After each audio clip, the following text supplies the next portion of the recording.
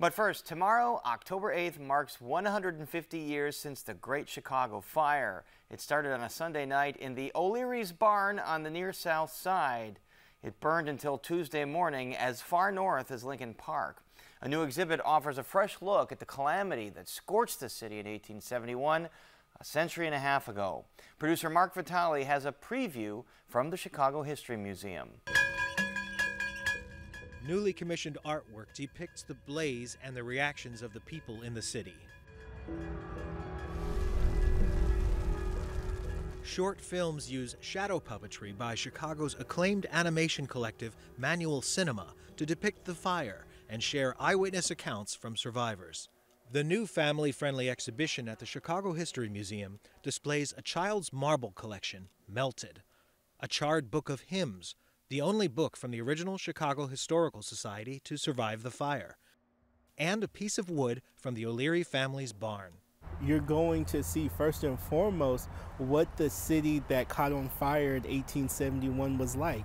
It was a wooden city. It had been built fast and cheaply, as it was the fastest growing city in the entire world.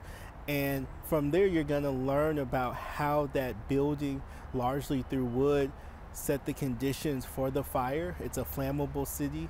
There's been a drought, there's been above normal temperatures, and there's strong winds blowing.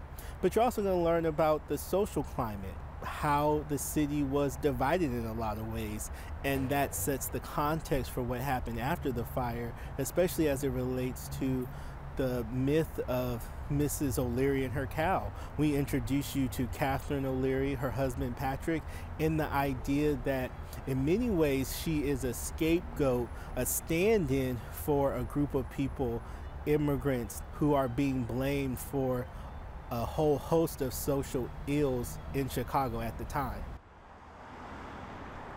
Outside the museum, a lava-like relic from the fire kicks off the new history trail at the corner of Clark and LaSalle. Inside, there's a closer look at the efforts to contain the fire and the blaze's traumatic effect on residents. We talk about how people process the disaster of this scale. It was hard for people to fathom, and still is in a lot of ways, just how much was destroyed. You're talking about 17,500 buildings, 100,000 people left homeless. And so we talk about how people just even come to terms with a disaster of that magnitude. And then we get into the recovery, right? And how in the age where there's no FEMA, there's no emergency response, emergency management department, how do you manage a recovery of that scale? One way was outside help.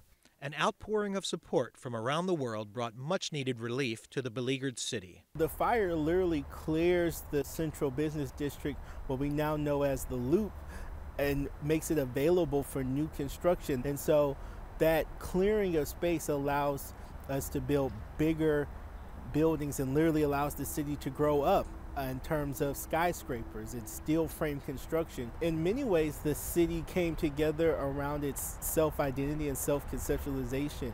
There was an old moniker for the city that has fallen out of use, but it was the Phoenix City, right? Like that mythical bird, it had burned and resurrected itself up from its own ashes, and that was deeply embedded into how Chicagoans thought of themselves.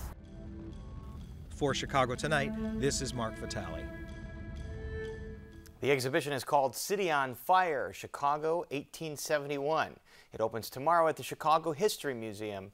And you can learn more about the fire and its aftermath from WTTW's Chicago Stories program by visiting WTTW.com/fire.